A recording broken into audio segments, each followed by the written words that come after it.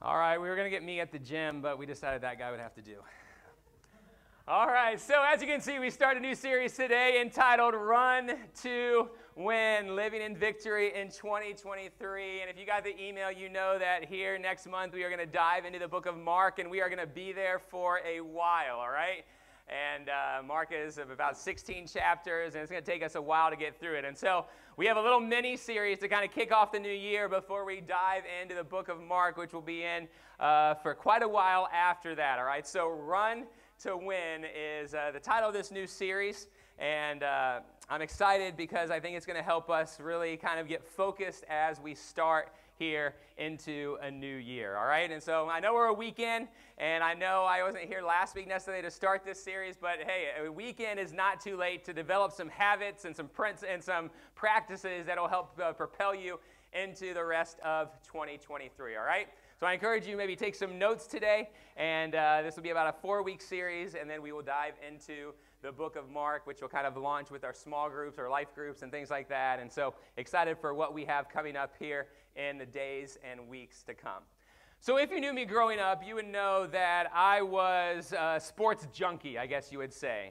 Whether it was watching sports or collecting sports cards, or whether it was playing sports, pretty much everything in my life revolved around sports. Now, wasn't the best athlete ever, but I enjoyed to play sports. I tried hard, and it was just something that consumed a lot of my time. If you walk into my bedroom when I was in high school, you'd see basketball posters up and all sorts of stuff like that. And it was safe to say that I was a sports junkie as I was growing up. You know, pretty much any sport there was to try, I would try.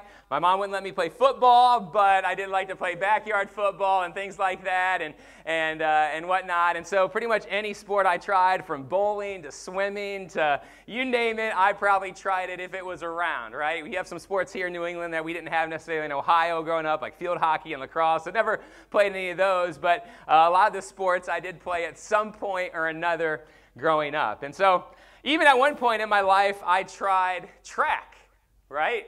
As a 7th grader, everybody was doing it, right? So I'm like, you know what? I don't necessarily like to run, but I'm going to give track a try.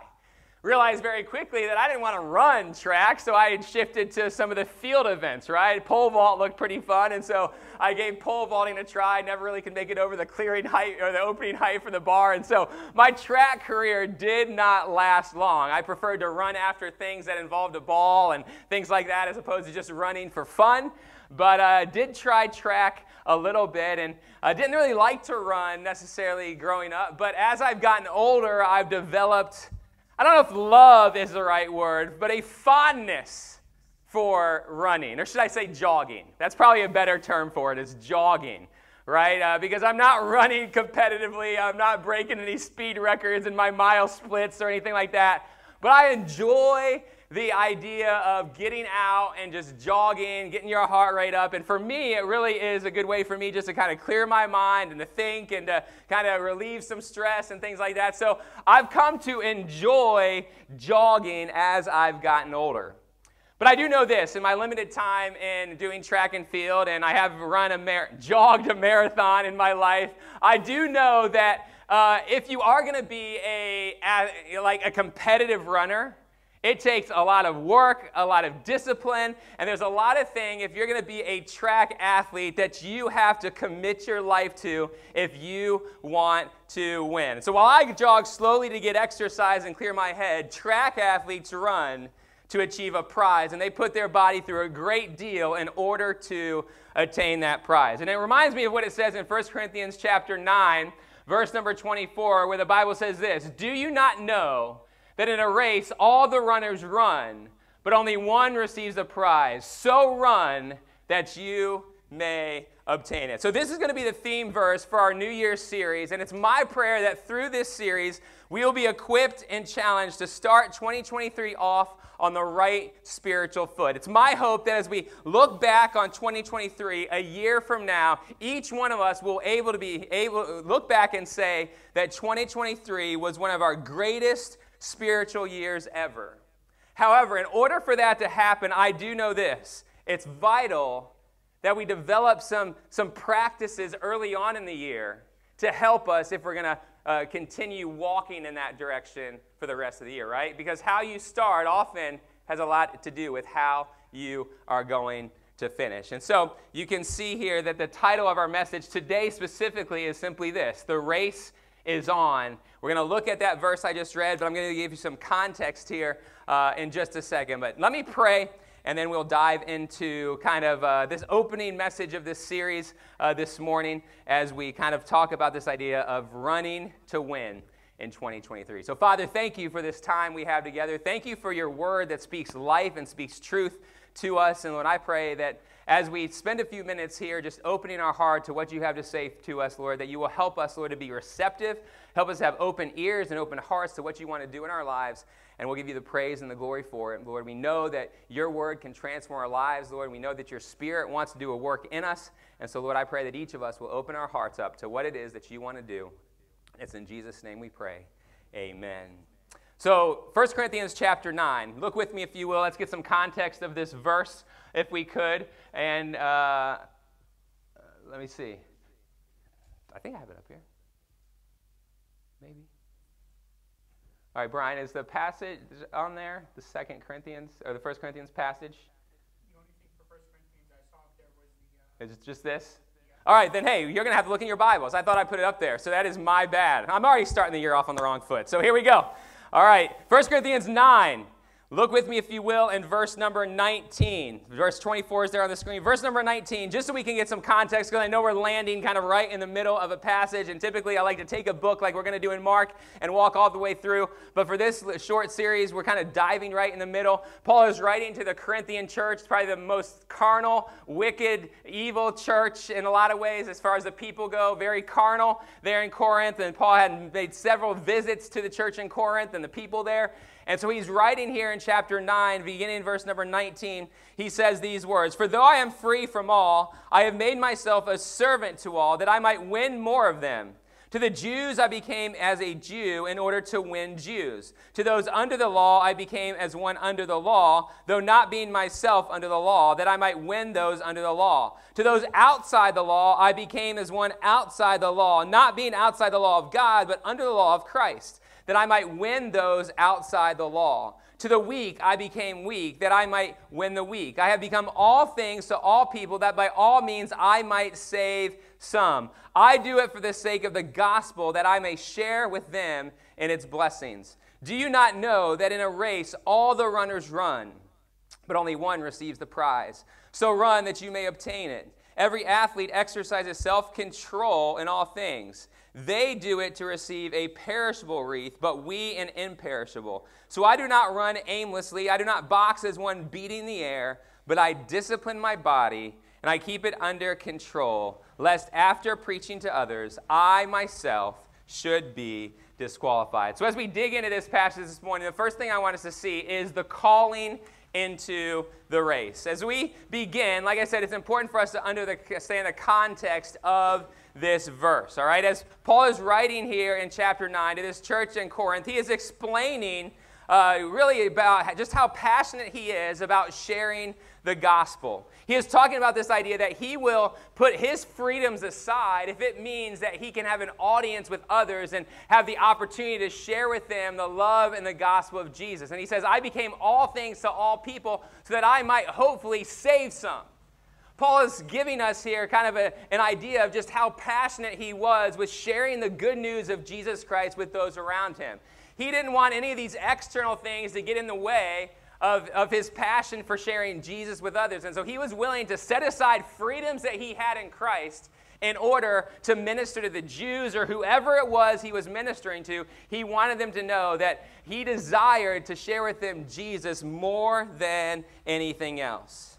And as you study the writings of Paul throughout Scripture, you find that Paul often used pictures from the athletic world in his letters. And as he writes this to the Corinthians, they would have been very familiar with this idea of running races. Because if you know anything about ancient history, obviously you've heard of the Olympic Games, but there was another big athletic event called the Isthmian Games that took place in Greece. And those were second only to the Olympics. And those were held here in the city of Corinth. And so they would have been very familiar with this idea of running.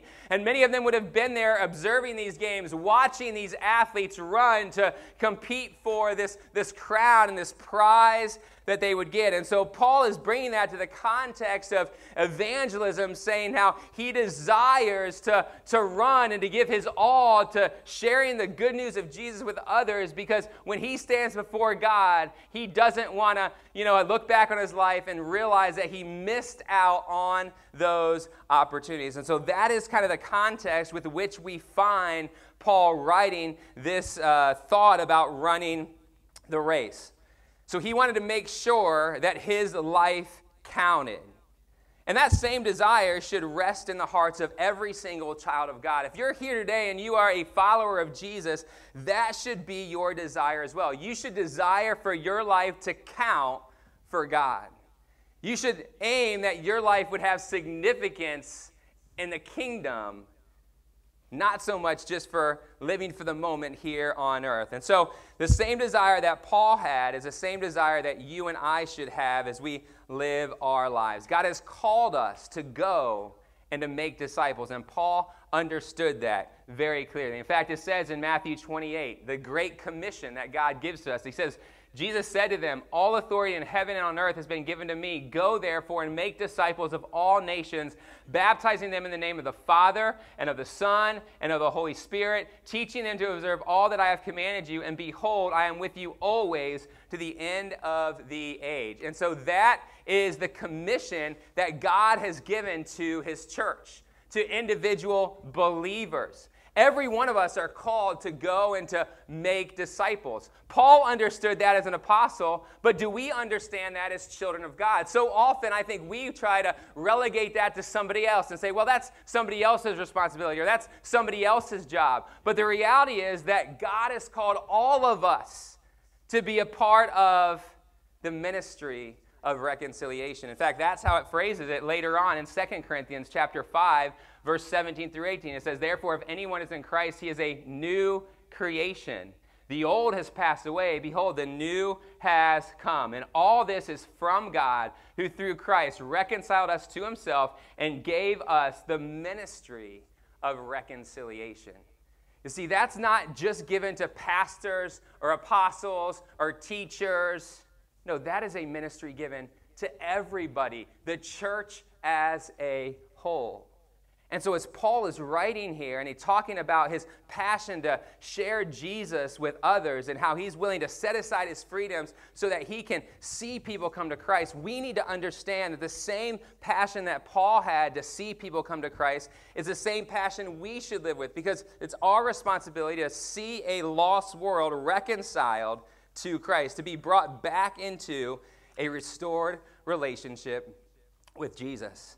And I love how Paul says in the passage we just read. Look back at verse 16 here in chapter 9. He says, "For if I preach the gospel, it gives me no ground for boasting, for necessity is laid upon me. Woe to me if I do not preach the gospel." Do you just see his heart and his passion here for sharing the love of Jesus with people around him? I mean, Paul encountered so many different obstacles along the way, so many different hardships and challenges, but yet he was motivated, despite all of that, to share the love of Jesus with those around us. And he says, "Woe to me if I preach not the gospel."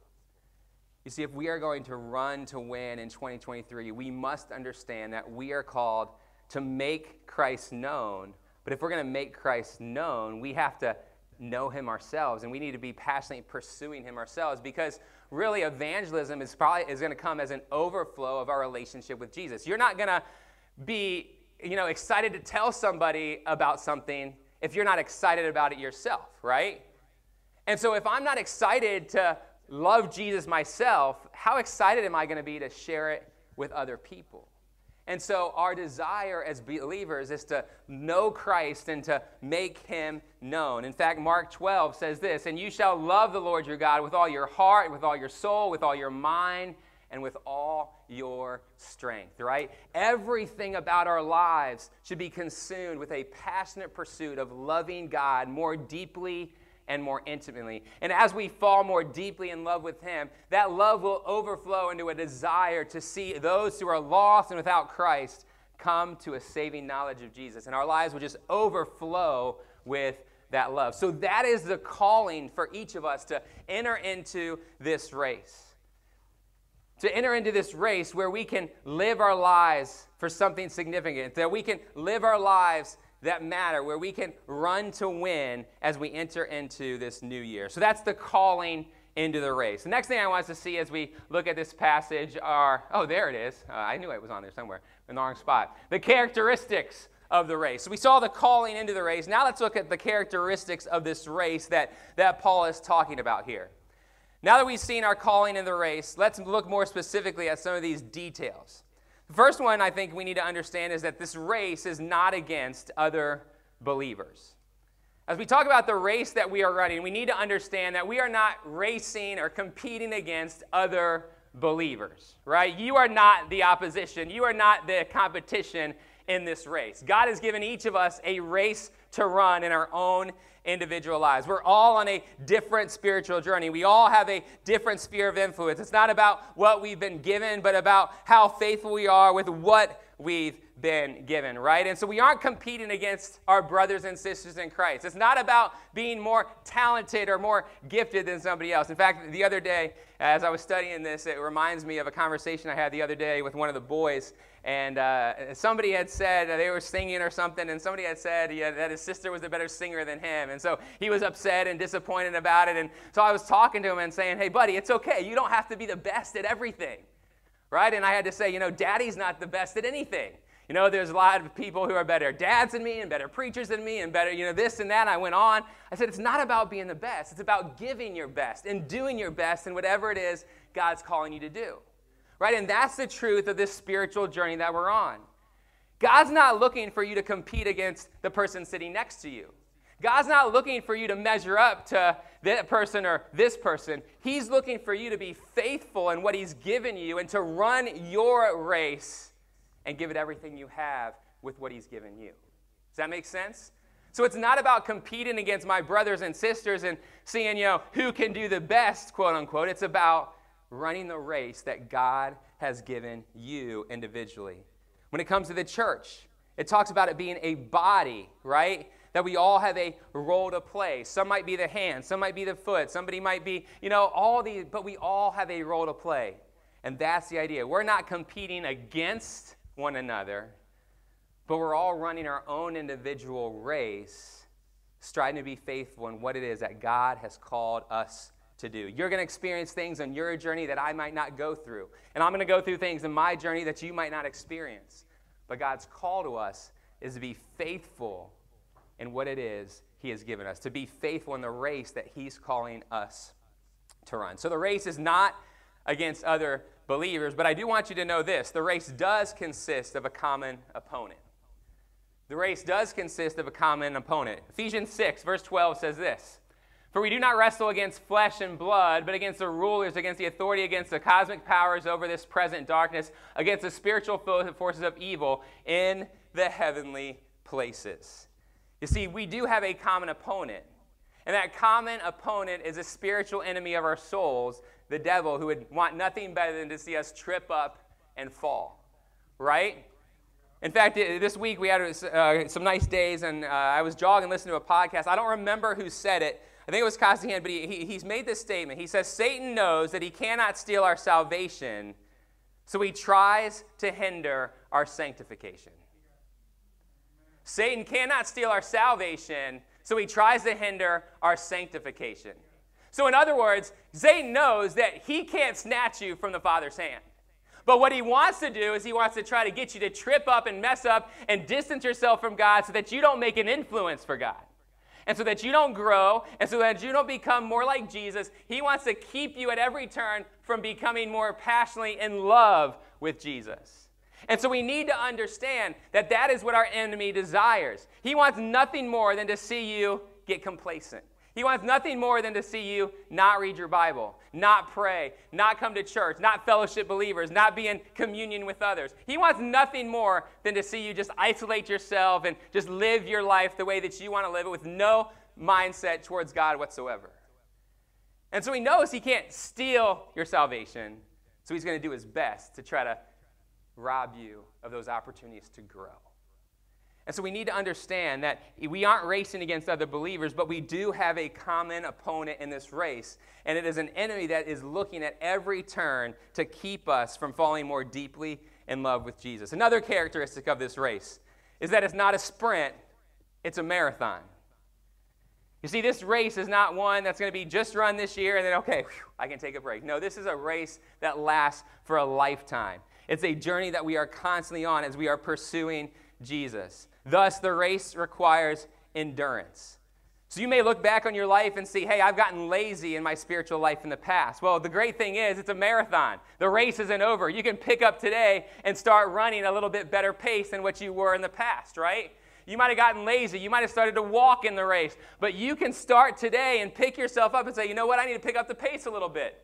I need to go to the gym. I need to start spiritually doing these things that are going to help me grow because it's a marathon. It's not about where I'm at now. It's about how I finish. And so I can keep running and I can keep pressing on and I can keep moving and I can start today no matter where I've been in the past. Amen? And so we need to understand that is one of the characteristics of this race. It's not a sprint. It's a marathon. And if you're going to run a marathon, you have to learn that it's a long race, right? And you have to learn to pace yourself, and you have to learn that, hey, I can start out super fast, but that doesn't mean that's how I'm going to finish. When I ran my marathon, my first mile, boy, it was good. It was pretty fast. Like in my training, it was like better than what I wanted to be. But mile 21 and mile 22, when I had to walk, those paces were not so good, right? Because what happened? I lost focus in the beginning or started out too fast, and then it caused me to trip up at the end. So we need to understand it's a marathon. So no matter where we've been or what pace we've been running, we can start to say, okay, I need to get on track, and I need to start running this pace and doing these things to help me draw closer to Jesus than where I've currently been. So the race is not against other believers. The race does consist of a common opponent. The race is not a sprint, it's a marathon. Another characteristic is this: the race is eternal, not temporal. Notice what he says here. Every athlete, in verse 25, exercises self-control in all things. They do it to receive a perishable wreath or crown, but we an imperishable. You see, Paul is saying, listen, all the athletes you observe running in these Isthmus games, these Greek games, they are running to receive a crown, a wreath that will fade away, that will perish. But when you and I run the Christian life and we, enter this journey with Jesus, we need to understand that it is an eternal race, that we are storing up treasures in heaven that will last forever. And that's why we need to be so focused on sharing the love of Jesus with others, because one thing that lasts forever are souls of people. And if we will share the truth and the love of Jesus with others and they come to the kingdom, that is an eternal treasure stored up on your behalf. And we have other treasures we are trying to store up in heaven where the Bible says moth and rust don't corrupt. But we need to understand the race we are on is not a temporal race, but an eternal one. So we must not allow ourselves to get consumed with all the temporal distractions of the world. Anybody find that there's plenty of things in this world that can distract you from pursuing Jesus? Anybody else find that if you're not careful, it's easy to get caught up into all these temporal things of the world that cause you to lose focus on your love and your relationship with Jesus? It doesn't take long, does it? You lose focus for a second, and all of a sudden it's like, whoa, what happened? I was praying, and now I'm thinking, what? How'd that happen? Or, I sat down to read my Bible, and an hour later, I haven't even opened my Bible. Right? It's easy to get distracted from simple things, but also the big things. As we try to journey with Jesus, it's easy to get distracted. So we must be aware of that. There are plenty of things in this world that can take our eyes off of Jesus. And so we have to remember, one of the characteristics of this race is that it's eternal, not temporal. We have to be careful and be disciplined not to allow ourselves to get distracted by the things of this world to where we lose focus of Jesus and that which he is calling us to do. And another characteristic of the race is simply this: the race is full of challenges, which really is my third point today, the challenges within the race. You see, Paul didn't want to miss out on all that God had for him, but he knew it required effort. That's why, again, in verse 25, he says, every athlete exercises self-control in all things. Verse 26, so I do not run aimlessly. I do not box as one beating the air, but I discipline my body, and I keep it under control, lest after preaching to others, I myself should be disqualified. He knew that living a life surrendered to the Lord was not going to be easy. Now, we're going to talk more about some of these challenges in coming weeks. Next week, we'll talk about the mindset we need to have and how we need to renew our mind, and we need to, take thoughts captive and things like that. Then we'll talk about, some of the disciplines we need to develop if we're going to run and train well. And then we're going to talk about some of the distractions that can so easily keep us from that. So that's where we're going. We're going to talk about some of these challenges as we finish out this series. But I just want you to kind of have a kind of overall understanding that the race is going to have plenty of challenges as we attempt to run to win in 2023. So what are some of these challenges briefly? Well, one of the challenges is that the race is going to require endurance. We've already talked about that. We have to learn to keep pressing on. We have to learn, like we said, it's not a sprint but a marathon. So what do I have to do to be in it for the long haul, to develop disciplines and habits that are going to help me, not just for today, but help me as I continue to journey with Jesus? So it requires endurance. The race also requires consistency. Athletes don't just, prepare for a race a couple days ahead of time and expect that training to be enough, do they? No, they have to be consistent. They have to develop a lifestyle that is constantly focusing on the competition, right? Any sport you look at, basketball or football, there's an off season, but pretty much all those athletes, they're still disciplining themselves in terms of what they're doing in the off season, so that when the season comes, they're ready. The race requires consistency. The race requires discipline. We have to be able to develop habits that will enable us to succeed, because winning does not happen by accident. Winning doesn't happen by accident. If you're going to run to win in 2023 and you're going to live a year of victory where you're seeing God move in amazing ways, it's not going to happen by accident. It's going to mean that you have disciplined yourself in certain areas to really pursue and seek after God so that you can know him and see him work in amazing ways. And so the race is going to require focus. We must keep our eyes fixed on Jesus, because at the end of the day, it's his approval that matters. And so we have to keep our eyes fixed on Jesus, the author and the finisher of our faith. And so understand, and we're going to get into this more in the weeks to come, but there are plenty of challenges that we are going to face, that we're going to have to navigate through. We're going to have to learn how to discipline ourselves and how to endure and how to push through and focus if we are going to run to win in 2023. So most of us are not big track athletes, at least I don't think many of us are. Maybe a couple of us, but not many. But that doesn't mean we get a pass when it comes to running our spiritual race, right? We might not be good at physically running, and we might like to physically run, but that doesn't give us a pass on spiritually entering the race that God is calling us to run. And if we're going to run, we might as well run to win, right? If we're in this race, we might as well do our best to do it the best that we can. And so if we want 2023 to be a year of wins, then how we start is crucial. Wouldn't you agree? How we start is crucial if we're going to develop some habits. And if we are going to have a year of victory and a year where we see God move in amazing ways. And so as I close out today, I want to challenge us all as a church. I want to challenge us all as individuals, and maybe this can even branch into some accountability and a partner that you can have in this, maybe your spouse, or maybe you can do this together.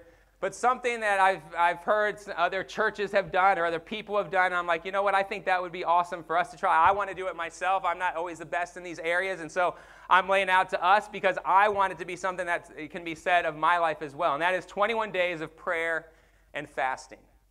Okay, now I don't want this to be like a religious thing, and so let me explain to you a little bit about, as we start, you can see January 9th, that's when? tomorrow. So you have a whole day today to think through, pray through. And you might look at, you want me to not eat for 21 days? No, that's not what I'm saying, okay? We're going to build into it. We're going to grow into it. We're going to work on this together, all right? So let me explain it to you, and then we'll kind of bring it home, all right? 21 days of prayer and fasting. First of all, what is fasting? Something maybe we don't talk about a whole lot. But fasting is to voluntarily abstain from eating or drinking for an extended period of time. Eating and drinking can represent anything, really, that is holding you back. What do you consume in terms of social food, intellectual food, spiritual food, emotional food? Are these things distracting you from your relationship with God? Are you relying on things that have nothing to do with God to get you through your day? You may not even realize you have an addiction to some of these things. So let me give you an example.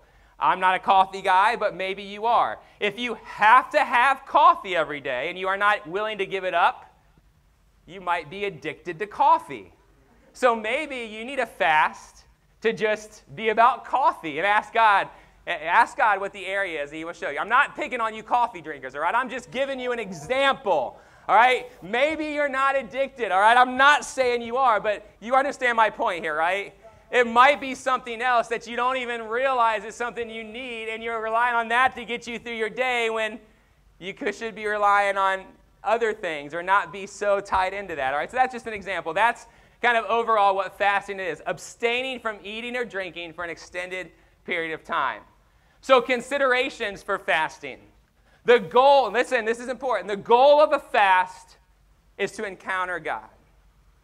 Right? It's spiritual in nature. Now, you can do fasting for health reasons, right? You can lose weight by intermittent fasting, and you can, there's a lot of health benefits to fasting. But spiritually speaking, the goal of the fast is to encounter God. You're separating from certain things during these 21 days that will enable you to see God more clearly.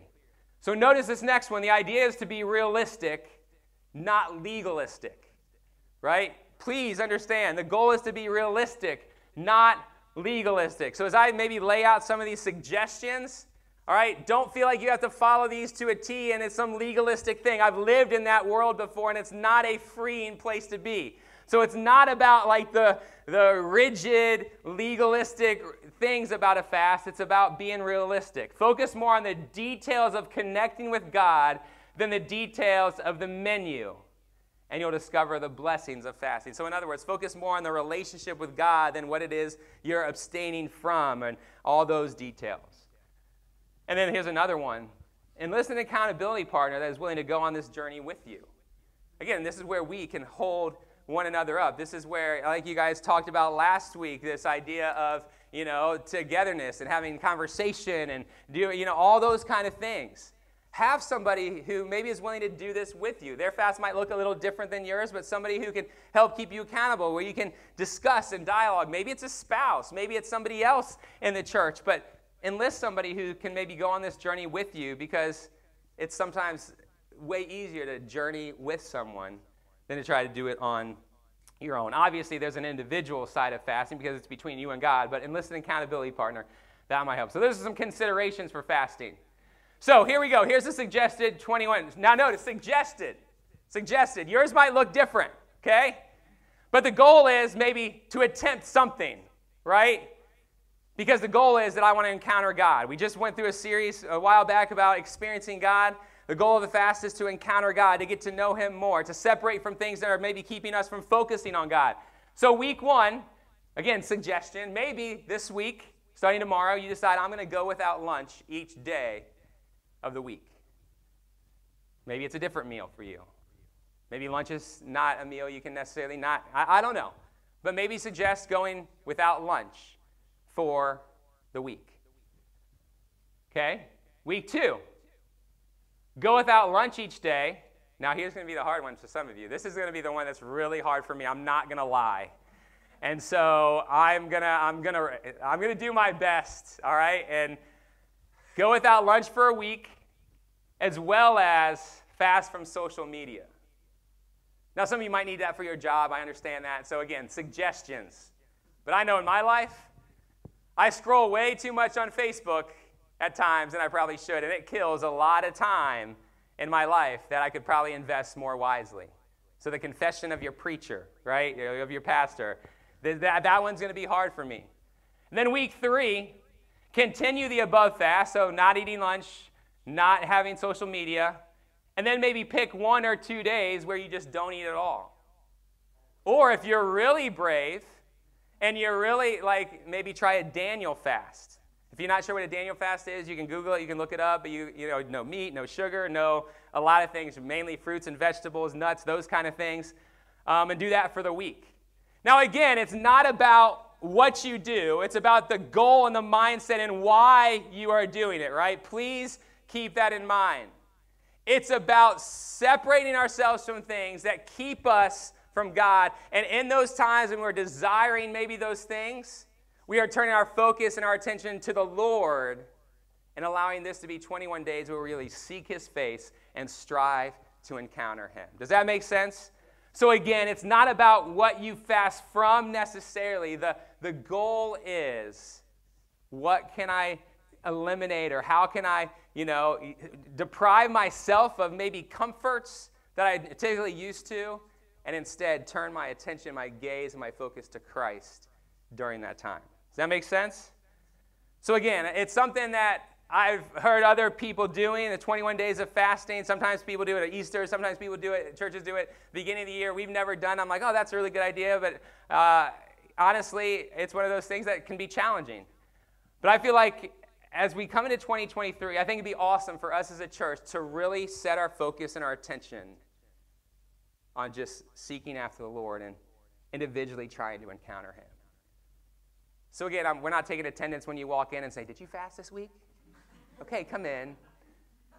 But I hope that what you'll do is, as part of our church family, as part of our local body, that you'll say, you know what? If my brothers and sisters are attempting to fast and really seek God's face, then I want to do my part, and I want to draw closer to God too. And so as you pray for yourself, your home, our church, the world over the next 20 days, here are some things to consider. Pray that God would give us a hunger for Himself and His Word. Pray that we would be sensitive. Maybe you want to take a picture of this slide. I don't know. But pray that we would be sensitive, wise, and bold in sharing the gospel, our relationship with Jesus and our church with those around us. Pray that we would be committed to the unity that Jesus prayed for us to have. May we love, serve, and forgive each other. May it be clear to all that we are devoted to one another. Pray that the Lord will bless and advance our vision to be a church that this community cannot imagine being without. Wouldn't you love to be a church that our community can't even imagine being without? If living stones dropped off the face of the earth tomorrow, our church, there would be a big hole. Don't you want this to be a church that our community would miss if it's gone? And then you can add your own list of things and people you are praying for. Next, we're going to talk about mindset, and I've been reading or listening to audiobook. It counts as reading, right? If you listen to a whole audiobook, have you read the book? Hopefully, I did. I read a book by Craig Rochelle talking Winning the War in Your Mind. And in it, there was this quote by Dr. Caroline Leaf. She's a communication pathologist and cognitive neuroscientist with a PhD in communication pathology. She's the author of Switch on Your Brain. She said this: "It has been found that 12 minutes of daily focused prayer over an 8-week period can change the brain to such an extent that it can be measured on a brain scan. This type of prayer increases activity in brain areas associated with social interaction, compassion, and sensitivity to others. It also increases frontal lobe activity as focus and intentionality increase." So not only does prayer change our literal brain and how it functions, but prayer connects us to the heart of God. And so as you fast, I hope that you will grow in your prayer life, because that's a huge aspect of fasting. And so again, 21 days of fasting and prayer. Maybe you've never fasted before. So in your case, don't just say, don't shoot too lofty, okay? If you've never fasted from food, don't say, okay, I'm going to go 3 days without eating. It's probably not wise. Or I'm going to go a whole week without eating. Okay, probably not wise. I'll leave that between you and the Lord. All right, but if that's you, maybe consult a physician first and make sure it's okay. But just understand realistically. But I think for all of us, it's a discipline of fasting that will be hugely powerful in our walks with Jesus. I don't do it as much as I probably should, but I know the times I have fasted, I've seen God move in just amazing ways in my life. There's been times I've been seeking just direction and wisdom, and it's been so neat to see how God just met me in those times when I was fasting. And so I want to just challenge us as a church. 21 days of fasting and prayer.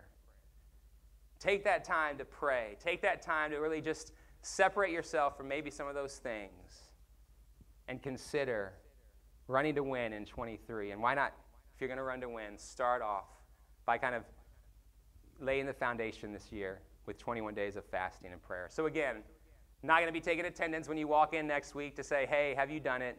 This is kind of your own personal spiritual journey, but I hope there'll be some of you who say, you know what, I'm going to commit to doing this. I want to be, commit to this with our church family. Help me not do it alone, all right, because I'm going to try, and some of these things are going to be hard. Fasting isn't always easy, but I've seen spiritual benefits from it. And imagine what God could do in our church if we had people, if all of us committed to just really seeking God's face over the next 3 weeks in just a powerful way like this. So that's it. I know it's weird, it's different, and it's something, this is how we always do our services. If you're new here, I'm not constantly laying all this stuff on you saying, you should fast and you should do all this stuff, all right? But as we start off the new year, maybe consider giving it a try. Father, thank you for this time we've had together. Lord, thank you for your word. Thank you for what we see in Paul's life as an example of what it means to passionately pursue you and to live your life in such a way that nothing else matters but making disciples and sharing the love of Jesus with others. God, I pray that, Father, you will help each of us. Lord, I pray that your Spirit will just, Father, burn within each of us, that we have a desire to get closer to you. Lord, I pray that, Father, there be many in this room who would decide that, you know what, I'm going to give fasting and prayer a try as I start off the new year. Yes, it might be challenging in some ways, but I'm going to give it a try because my desire is to encounter God. I want to know him more deeply and more intimately. I want this to be a year of victory, so I'm going to do all I can to start the year off on the right foot. So God, I pray that you'll work in each of our hearts. Father, if we do choose to fast over the next 21 days, I pray that you'll help us to see maybe some of the things we need to fast from, things we need to separate ourselves from, things that maybe are controlling us more than we realize. And I pray that this will be just a powerful time for us individually, and Lord God, that we will see just you do amazing things in our church family as we have people passionately pursuing you. So God, we love you. We thank you for loving us first. And we thank you for everything you went through so that we could be in relationship with you. So Lord, I pray that we'll be willing to do what it is you call us to do as a result of that relationship that we have. It's in Jesus' name we pray. Amen.